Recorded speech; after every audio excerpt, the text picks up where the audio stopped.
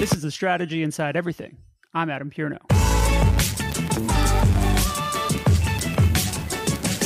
All right, welcome back to The Strategy Inside Everything. We are back after a bit of a layoff and coming to you from New York. Charlie, is that where you are today?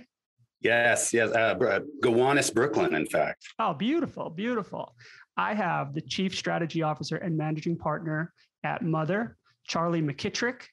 Charlie, thank you so much for joining me via the interwebs. I really appreciate you making time for me. Oh, it's super good to be here. It's good to see you and meet you. Yeah. We've already been getting up to speed and getting to know each other. And I think we're going to have a really great conversation. For my own context, I've obviously stalked you on LinkedIn before we got going here.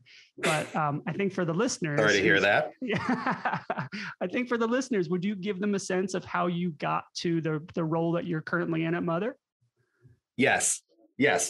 With two caveats. A, it's a terribly unstrategic process, so there's very little to be learned from it. And two, I hate talking about myself. And so even though I spend my entire career sitting in rooms introducing myself to very senior clients and large groups of people, every time it gets to me, I choke. It makes me sweaty to tell people my career path. I feel exactly. It's terrible, but I guess it's therapeutic.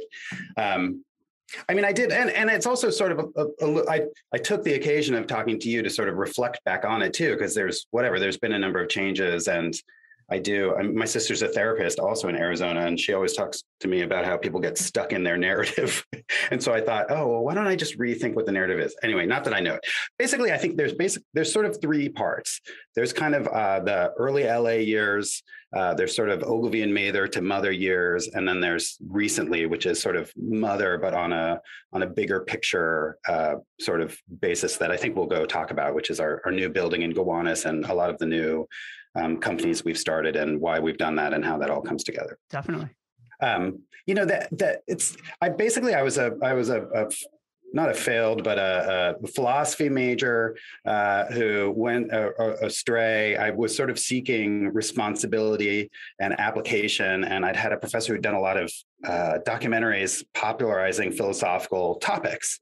And I thought, oh, well, that would be cool. And so I went to LA to sort of become a filmmaker, and I fell in love with cinematography, and I thought that was going to be my thing. And I met up with this sort of great Romanian auteur, a guy named Adrian Velicescu, and we sort of fell in together and did a couple of projects, and including a feature film in Sundance, and a number of things, but also including sort of starting a business at that point too, to sort of fund the filmmaking. But it was probably an early digital business. It was sort of, we had all this equipment that we'd created, we'd bought and put together in order to have more control over our filmmaking. And then it turns out you could use that to do a lot of things for clients. And so we developed that into a business. And then that was super interesting. That is interesting. Normally I don't interrupt during the career context portion, but I find it very interesting that you started with the idea of documenting, telling real stories. That was your primary interest, was figuring out how to bring those cultural stories to life. Yeah, actually, yes, but I think it was also, I think one of the things I thought in reflecting, just in talking to, it's also, for me, it was about sense making, which is a lot. And I know that sounds like a crazy word, and I apologize for using it on a podcast about strategy. But it's like, that's what philosophy is, right? Philosophy is sort of like, how does the world work? How do we make sense of it?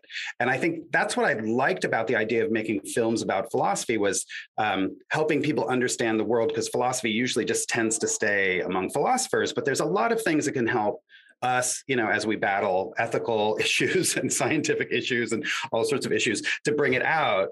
But I also think it bridges to a little bit, even just then starting a company in order to support the films. I was also like really interested, how does this company work? Like, how do you build a company? And I think I got really interested too in our clients. And I was like, I don't understand why our clients are buying what they're buying. And I don't understand how it's helping them in their businesses. And so I think a little bit that's what then led me to then sort of bridge to the next phase, which was I went and got my MBA, because I sort of thought, well, if capitalism is the lifeblood of a modern economy, I better understand how that works. You went right to the source. Yeah. So I went right to the source. And so then I followed that, and then I got an internship, right? The fight for internships in business schools, as I don't know, maybe some of your host guests have talked about, it's a mercenary, but I wasn't very mercenary, and I took an internship off of somebody who just had an extra one. Basically, he was like, "Oh, I developed this internship at Ogilvy and Mather, but I've decided to go to Europe and like help start an electrical company. Would you like it?" And I was like, "Yeah, I'll take it." I love it.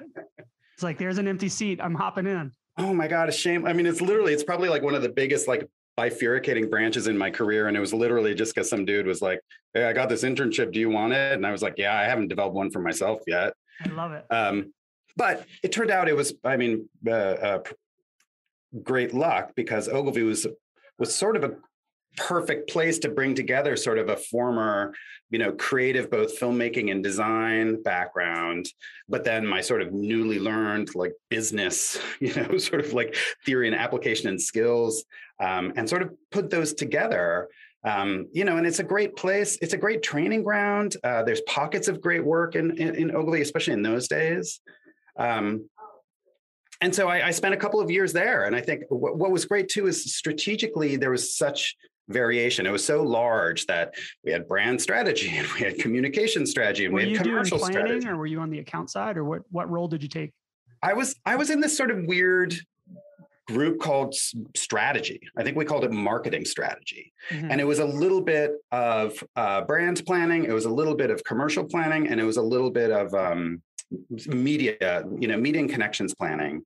And it's sort of in that era, sort of the big, it's funny, it's a pendulum swing. The big five consulting had started to eat the big agencies' brand lunch, and the big agencies were trying to protect against that. So they were sort of trying to up the sophistication of their strategic skills and their business acumen, which is why they liked me. But I think, so it was great. And it was exposure to all these different disciplines. And I just sort of like mopped up as much as I could about every other job other than the ones that I was doing. And I eventually built a sort of a great department in there, which was a sort of a marvelous hybrid of all of the things. But that was the core tension. Like I was an integrator. I felt, we've got to bring all these things together. And then that's how you solve really big and interesting problems. And that's what clients want. Clients don't want 32 people all thinking about a micro segment of their problem in a large room. They don't want the assembly line. They want the philosophy of how it's going to get fixed all together. Yeah. Yeah. But that was sort of a countervailing tension to Ogilvy. Ogilvy is a like a disaggregator. They just want like the best specialists in every unit. And so we eventually just like had competing tensions, because I thought you could find enough sort of brilliant, funky few people to do all of the things really well. And that's where Mother sort of came knocking. And again, the energy of Mother felt a lot like the energy of LA, a decade before, where we were just like, sitting in a warehouse downtown, like doing really interesting things. And it was sort of confusing.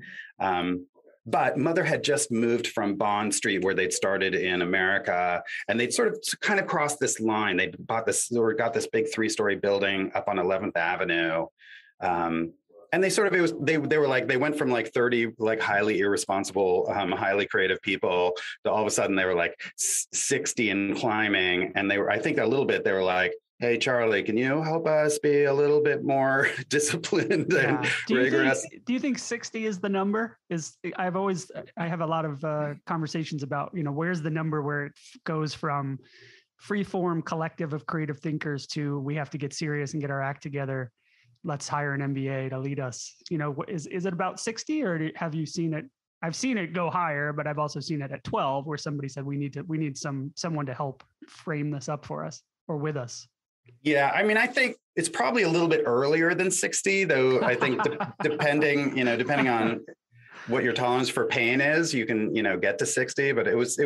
I don't think you could go much farther than 60 at all. I think also just the complexity of the kinds of clients you need to have in order to feed that many mouths. Yeah. All of a sudden, just demands a level of sophistication. And you've had a great run at Mother. I mean, you've been there a decade, so you've seen the further growth. That place has obviously turned into a continuing the legacy of the original office and just always plugged into great work. Yeah. I mean, I think that, I mean, again, I feel grateful. I feel grateful that I ran across Mark Robinson, who had a free internship for me. And I felt grateful that like I ran across Mother, who's also independent, financially independent and privately held, which I do think is one of the secrets to the business and creative universe. But I think because of that, it has this combination of a quest for audacity, right? The level of creativity that we want from ourselves is incredibly high. And there's just this common spirit of like, oh, if that's an answer that somebody else would have come up with, like, is that really the answer we want? Like, let them go to that other agency to get that same answer. Like, let's give them the one that we want to give them. How much of that? Because I know, a lot of the debate you'll have in an agency, a lot of debate we have is, hey, is this work the right answer for our brand? But do you have an internal debate that does this feel like something that only could come from Mother on top of that filter of, is it right for the brand? Is that something that's actually absolutely discussed? Not. Okay. No, if anything, I think one of the other characteristics of Mother is a creative promiscuity, both in form, meaning experiential, digital, big advertising, big Super Bowl spots, whatever, starting companies, building companies, investing in companies, like that kind of promiscuity, as well as just tonal promiscuity. I think there shouldn't really be a tone to Mother other than unbelievably ambitious, audacious answers to clients that work. And there's probably a little bit of a rebelliousness to it, which isn't, which again, I don't even think shows up tonally in the work, but it just should show up in the, like, when you see the work, you should feel like, God, I can't believe that they had the chutzpah to fucking put that in front of a client and get them to do it. But always because it works. Like it's never to trick a client. It's always because we legitimately understand what that client's business is. And we legitimately believe that that's really the best way to answer it. Yeah. And how do you, because I know you have a background in philosophy and you have an MBA and you've obviously been doing this at a high level at O&M and I don't think we call it that anymore at Ogilvy and at Mother for a long time. How do you balance the philosophy side, the business side, and then prove out, because creativity is, as we know, there's a lot of subjectivity. How do you make that case in when there is something on the table that you say, we really feel strongly? Is it through data? Is it through gut? Is it just through, conversations and hearing concerns and trying to figure out how to address or knock them down? I mean, I'm going to give you a terrible answer, which is it's literally every single thing you just said. Mm-hmm. And I think I'll give you one observation and then a set of facts. One observation is I feel like advertising, I think there was an incredible hustle to advertising in the early days. And the people who started those agencies were entrepreneurs. They were and entrepreneurialism is creative. Yes. And so, but they were simultaneously dogged business people who created an industry that didn't exist, like structured organizations in a way that no other organizations had been structured, like they were, but also incredibly audacious and creative. And then I think there was an era where they got bought up by the holding companies and then they became sort of cash flow generators for basically a portfolio holding company that's just mopping up cash flows because the margins are so good.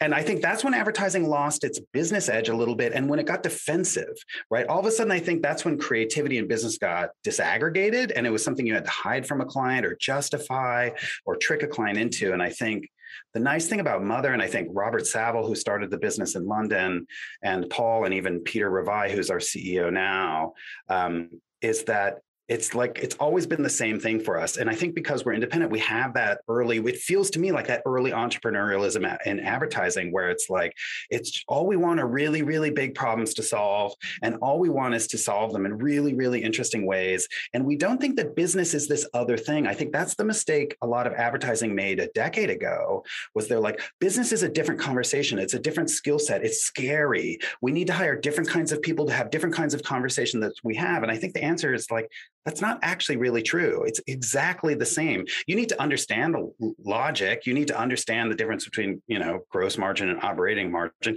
You have to understand, just like whatever, when you start talking about distribution, that you're going to start to lose margin and have capital costs. But it's not, you know what I mean? Like, you don't have to hire different people to do it. You can have one simultaneous answer. So that's part one of mine. Can I do part two? Absolutely.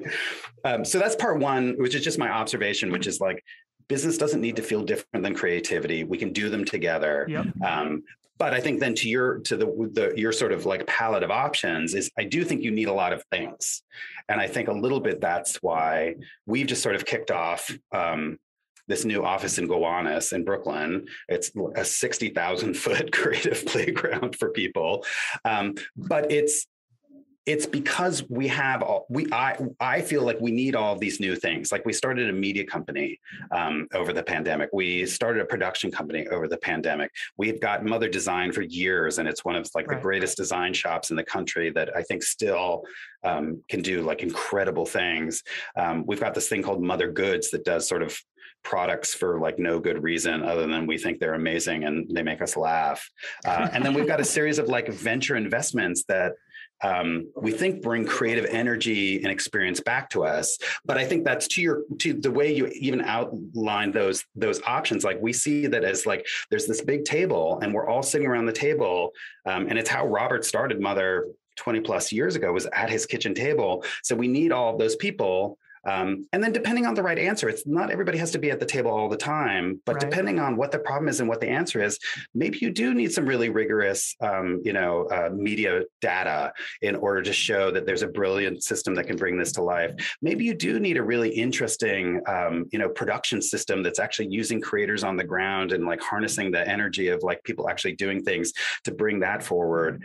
You know what I mean? Maybe whatever, but I think those are all the conversations we like to have with our clients. But because we have all of that stuff working together when we need it to, we can have a simultaneous sort of creative conversation that a client believes, like, these guys want the best for me. They understand how my business works. And they've been able to tell me a story that's both persuasive, analytic, poetic, intuitive, and quantified, so that I believe them and we go on this journey together. Yeah. So it's funny because when you described your first role at Ogilvy, you mentioned that assembly line model that we've seen. That's what the holding companies essentially created. And that's what the push into digital sort of forced was, okay, we're going to have this person who's going to hand off to this person. We're going to streamline, we're going to maximize revenue that way, maximize profit that way, which is pretty antithetical to the way creative really works. And then what you just described at Mother, everybody sitting around the table, is almost the antidote. Where do you think you would embrace it if you hadn't lived the opposite or observed the results of the opposite? Or were you always geared this way? Oh, that's a really good question. And I don't know the answer. I mean, I think having seen the opposite has helped me have more confidence in the position we have now. I think it's helped me and us all design the system we do have. Because you said the operative word, which is other places where I've worked have had media agencies and analytic businesses and experiential companies, right? They've done that. But the thing that holds all those together is a pursuit of scope, and it's a pursuit of money. Yeah. Literally, like, probably priority 1 and 2. And Charlie, sure, those when those holding company agencies bring in their partner from the experiential or the media team, then it becomes the knife fight over, well, I'm going to take this extra 10%. And it's not partnership. It's kind of this shared battle royal that we have to hide from the client, but we're all fighting over the extra 10 hours. Right? Yeah. I mean, that's one hundo. And I think it's the worst. For us, this is what I like about us, and it's something I've learned from Mother and maybe even from Robert Saville. But it's one of the best ways to make money is to not try to make money, and I think that's what holds all of those people together in our system, in the mother system, is that we don't work together because we want the money. And we don't work together because we're getting a greater share of scope.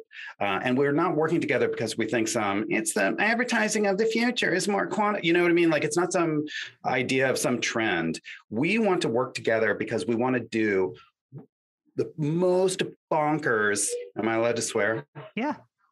The most bonkers fuck you work that we can, that answers the problem in the best way. Yeah. And I think that then, when everybody's different, right? Because media people are a little bit different than advertising people, and they're different than design people, and they're different than everybody's different, and that's okay. It's good. But what connects us is because we know each other, we like each other personally, we hang out. There's an informality and an unprofessionalism to this place that sort of gets everybody to just meet everybody on their own terms, be their true selves, and then we're inspired by everybody's excellence. Then you sort of see, like, when Experience first got here, they hung out for a while.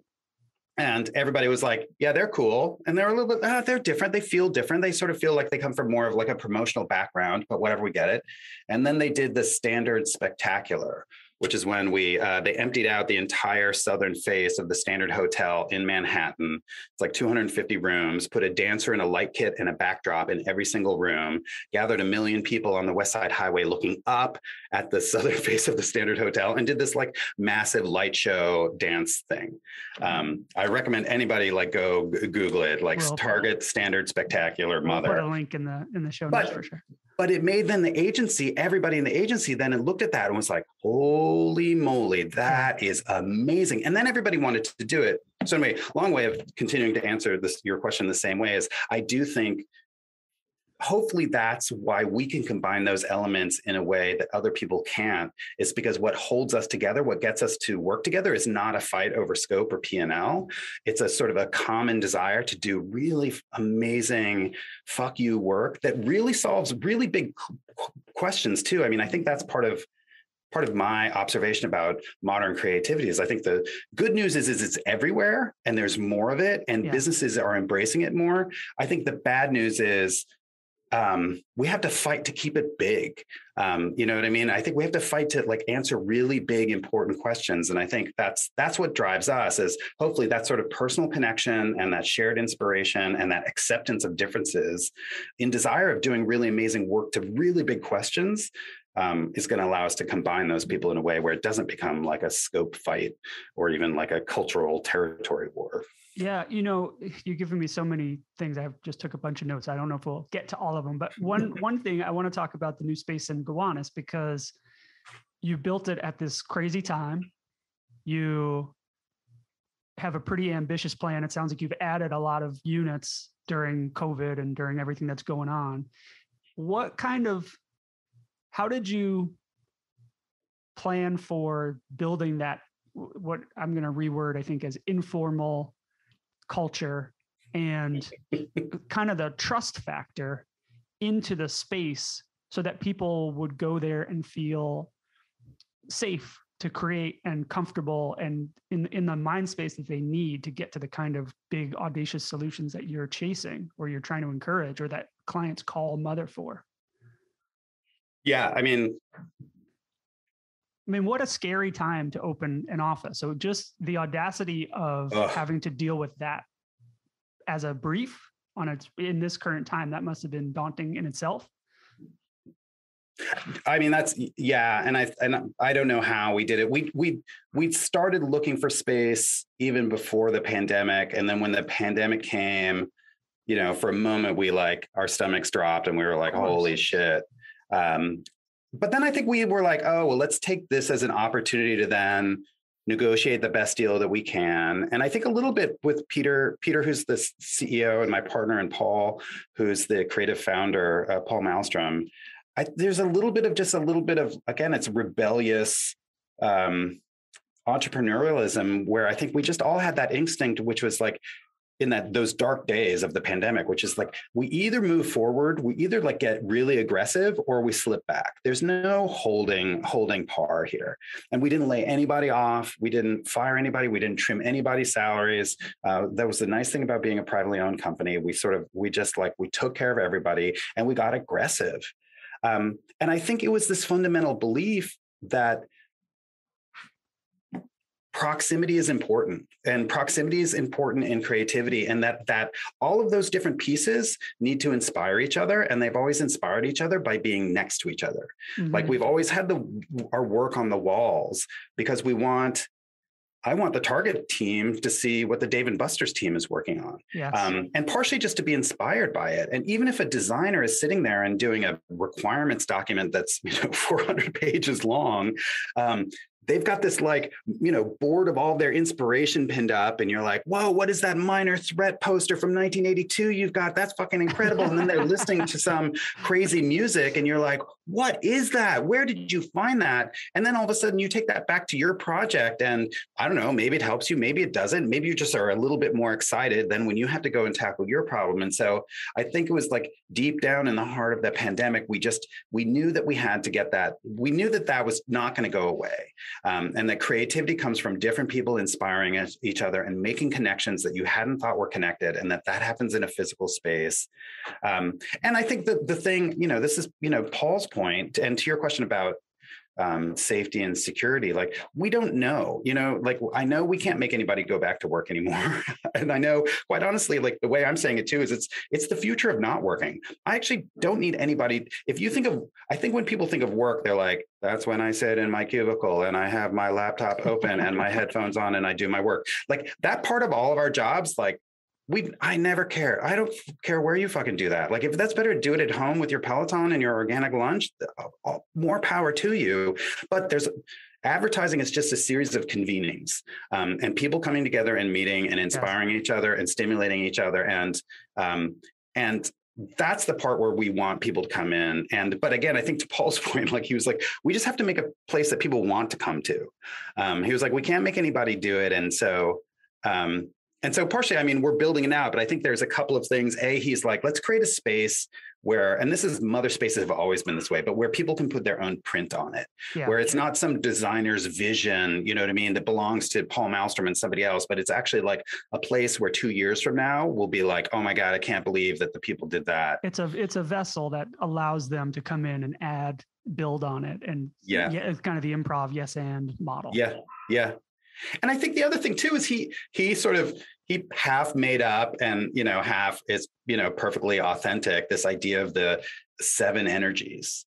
And whatever, by the way, there's not really even 7, there's only 6 of them. But we keep on talking about the 7 energies. But it was it's this idea that I've been reading a lot of the articles about the future of work and the future of the workplace and all of that stuff. And it's like, I wrote, I keep a list: task-based, pods, typologies, activity-based work areas, team rooms, collaboration rooms, complete hybrid work ecosystems.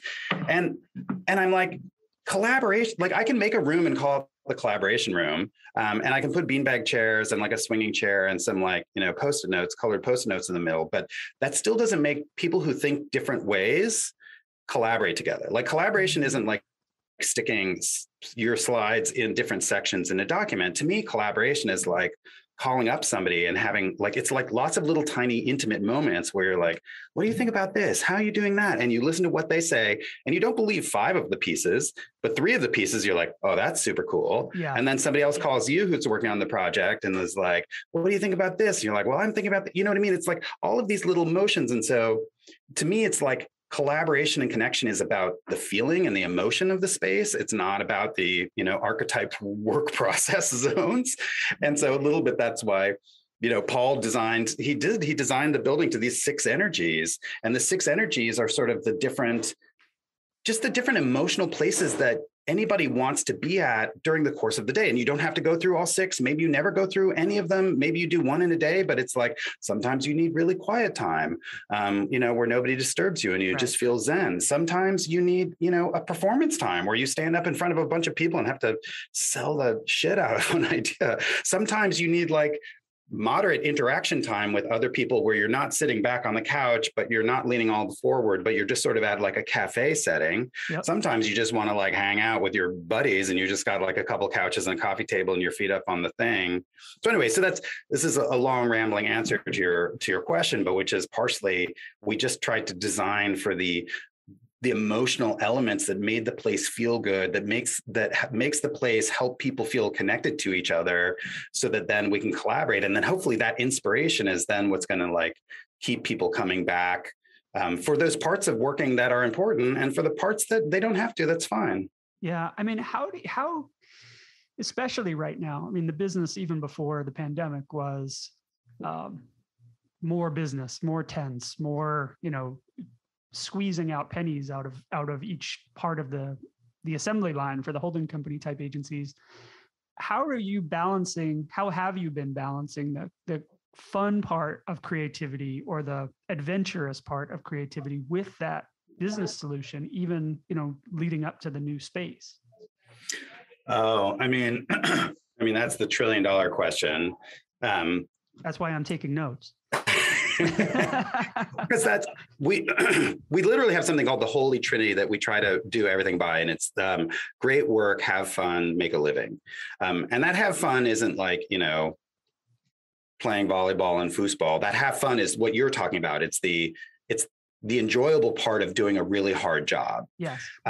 So I think we try to keep that there all the time. As part of my answer, Adam, is like, that's a requirement for us. It's not a nice to have. Like if it's the job is too hard. Like if it's not actually enjoyable, if you're not enjoying the people you're with and the arguments you're having and the stress that you're going through, then it's not worth doing. But you're right. It was really hard. We did this thing called Mother in the Middle. So we've studied it a little bit, and we did sort of an IDEO exercise. We polled everybody and had lots of both focus groups and interviews and just quant studies. And we basically came up with a bunch of recommendations. And one of them was, we actually did I rented a restaurant. We rented a restaurant in Bushwick for most of the pandemic, where people could just go and hang out at distance, masked, but you could still get together with your team if you wanted to, and you could still get photocopies, and you could still go get a free lunch, and you could still do that. Nice. We also did this thing, and this is one of my favorite things that we did, but we figured out, so my metaphor was, everybody knows how to play soccer.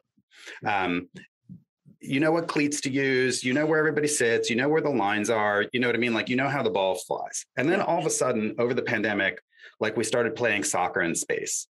Like, the field was bent, there was no gravity, you know what I mean? And yet we were still playing by the same rules. We were conducting meetings in the same way. We were using the same technologies. And so a little bit, the brief was like, how can we help establish a new set of rules so that we play soccer in space in the right way? So yeah. Take advantage of some of the new changes that we're all. Yeah. Now we have these. Maybe they're opportunities. 100. And so we did these things called, they were these little Curtis proper videos. And I'll send you some if you want to look at them. They're mother mental, but they're really good, and they're just really snackable moments where we try to adjust that sort of the soft part of working together, i.e. being really clear what a meeting is about, and not necessarily scheduling an hour-long meeting for everything, i.e. Being really clear what format a meeting needs to take. And if it doesn't have to be a Zoom and it can be a phone call, do that. If it can be people meeting in somebody's backyard, do that. If you can just have the meeting versus teletype, do that. For example, all the other things too about, we gave everybody lunch off, like no meetings during lunch, but making sure we reinforce that. Little things about people, because again, everybody's in different time zones. So establishing new rules for project teams that were starting, where they actually took a moment at the beginning of the project to say, I'm in Sweden, I'm in Denver, I'm in Los Angeles, I've got a kid and I've got to do this. I don't have a kid, but and establish a common set of rules that was specific to that team and specific to that project, so that, we weren't sort of trying to cram this old-fashioned set of cleats on this new turf that worked. Yeah, but it sounds like on a project basis or a team basis, you're giving them freedom too, to make it work for themselves. And so the rules don't have to be rigid for the corporate rules. Who cares? Yeah. I'm trusting you guys to get the work done. Let's make it work. If you have kids, or if you don't have kids, but you're in a softball league and you want to get out at 7:00 and make sure you hit your game, like, we should make sure that we can do that. No reason you can't. Well, there are reasons why sometimes you can't, but there should be no reason why you never make it to a single game. I did take a phone call during my kid's soccer game 2 days ago. I will admit that, but I think we're all guilty of that. But yeah, I mean, it wasn't perfect, but we did, we did, and we kept summer Fridays all year round. We tried to do as much as we could to adapt the way that we convene and work together, so that it actually matched the new set of requirements in the new environment and didn't rub against it. I mean, it's definitely hard, and everybody, I mean, again, I can't believe everybody survived and thrived. And, it's just like, it's at least here at Mother, just everybody was just amazing. Yeah. One thing I've observed in conversations with people on the brand side is there has been a transition towards this presenteeism of logging in and being visible when people are remote, and answering or sending things out late or really early to make your presence known and show off how hard you're working or how committed you are, or that you're actually, trying to make sure people recognize that you are working, because it could be invisible for a lot of people, especially orgs that have been fully remote. But at agencies, I can probably count on one hand over my 20-something year career, people that I thought were not putting in 50, 60 hours a week anyway. Has that been a concern, or people, I mean, from a management perspective, your strategy team, I'm sure the last thing you're worried about is, are they billing their hours? It's almost probably the opposite of like, how do I protect these people from themselves so they don't feel that they have to do that? Is that something you've dealt with? Yes. Oh, for sure. There's definitely, we had unlimited vacations even before pandemic. But I think it's even more important now. And I think, again, it's about continuing to implement a lot of cultural tricks to then make sure that people feel like they can take that, yes, like it's okay to take that, like nobody judges them for that. And that's really soft stuff, but I think it's important stuff. There's a person who works on our team in Los Angeles, and we had a big pitch over the summer, and we sort of managed to do it in a way where the lead creative got to take their vacation, and like one of the junior strategists got to, like, everybody kind of got to do their thing, but the lead strategist on it didn't get to. And so I've been talking to her all the time. I'm like, you still like take that vacation now. And a little bit, I was like, it doesn't even need to be a big vacation now. Like the thing in our business is just take it when you can get it. Like, even if it's just 2 days in the middle of the week where you just like go chill, or, go get a massage or go do whatever, like do that. And then if it's a Denver ski trip that you need to reschedule, still go do that. But I do think it is about verbalizing it all the time and creating an environment where people can adapt to it. And we have a whole new set of rules. We definitely have work from home Fridays for now. And we also have something, which is just an experiment. We're just seeing how it goes. But this idea of 15 work from anywhere credits. Because I think one of the things that we saw that was really cool was people would go and work from Mexico City for a week, or they would go visit their parents in Denver and spend, take a week off and hang out with their parents, and then work from home for a week. Right. So we thought that was really cool. And so we're trying to, people can then take those credits. And if they want to have like Mondays work from home and Fridays you work from home, they can use the credits that way. But if they want to go to Mexico City, they can do that as well. So yeah, people have proven they can do it. It's not ideal when the entire company is doing it, but having people move around actually creates new sources of inspiration. There's benefit. Yeah. So it sounds like you are tapping into kind of all the tools at your disposal in this new zero gravity version of the sport that we're all figuring out. It's just we just have to make a place that continues to be magnetic, and I think the more broader the creative canvases we have, like media, like production, like design, like, experiential, like even venture investing, the more attractive we are, the more interesting this place can be, in terms of having all the different emotional zones, the more inspiring our work, all of, it's just like, I'm just trying to create as many things that make it attractive to the most creative people, so that people do come in for those parts of work where we need to. I don't need anybody to come in and toil, but I do need people to come in and inspire each other, because that's how we get to really big fuck you answers to really big questions, not small questions. Like that's part of my challenge to advertising is it can get really small right now. And it can be about using empathy to optimize your, customer experience stream. And that's cool. But, we should be making C-level boardroom, conversations about really big topics. And, but that's only going to happen if we all get together and if we create a space that brings everybody together. Awesome. Charlie, thank you so much for making time for me today. I really appreciate you dialing in here and joining me. It's been wonderful talking to you. No, thank you so much for having me. It's been really super fun. I know people can find you at the Mother site. Where else can people find you online specifically? That's pretty much it. I've got an Instagram, but it's probably not for everybody. And I try not to be too much of a blowhard, though I probably should, write more articles. But find me at Mother for sure. Find me on LinkedIn. I'm easy to find, and I'm happy to talk and do anything people want me to do. Awesome. Thank you, Charlie. It's been great talking to you. Thank you, Adam.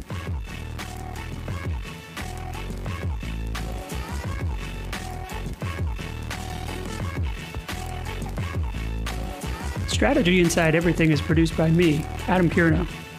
If you liked what you heard, please leave a review wherever you listen to your podcast. It really helps. If someone shared this with you and you're just not sure where you could find it, you can go to specific.substack.com and sign up there and get episodes before everybody else. For more information about me, Adam Pierno, you can go to adampierno.com. There's information about my books, my speaking, and my strategy work. Have an idea for a guest? Send it my way. Just go to adampierno.com and you'll find a form there that'll help you connect. Thanks for listening.